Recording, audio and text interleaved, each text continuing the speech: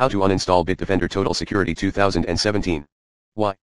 Possible reasons: corrupted client, unwanted installation, more. B. How?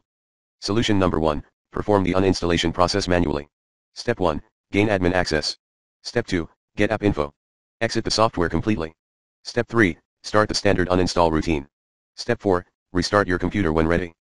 Step 5, optionally clean related project, component, or software remains. Follow me, exactly.